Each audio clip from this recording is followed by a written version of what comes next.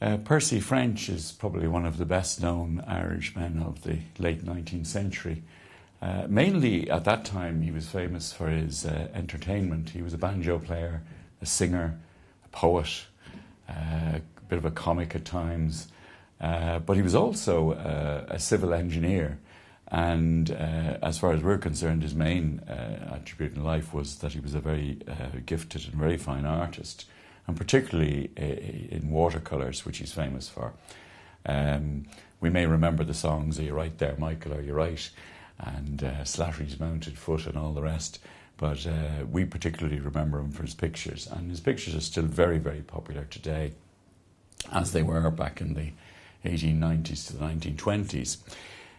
Here we see a very typical Percy French, typical in its content, in its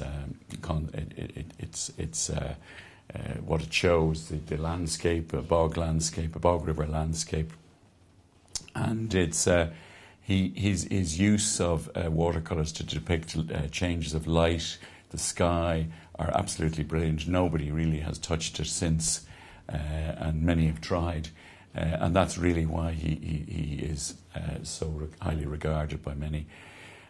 He was very familiar with the bog landscape. He came from Roscommon, and he was very familiar with it as a young man, wandering around.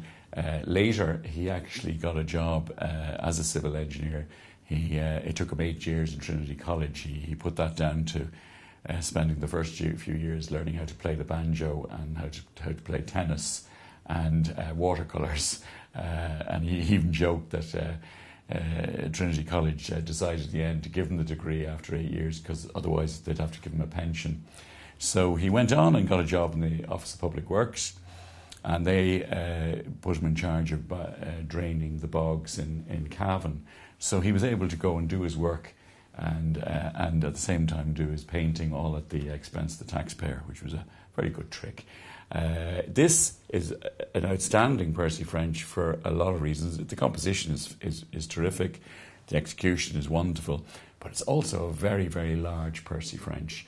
It's nearly 2 feet by 3 feet, 20 inches by 30 inches approximately, and it's one of the largest Percy French watercolours we've ever seen. I think it's about 20 years since something this size came on the market.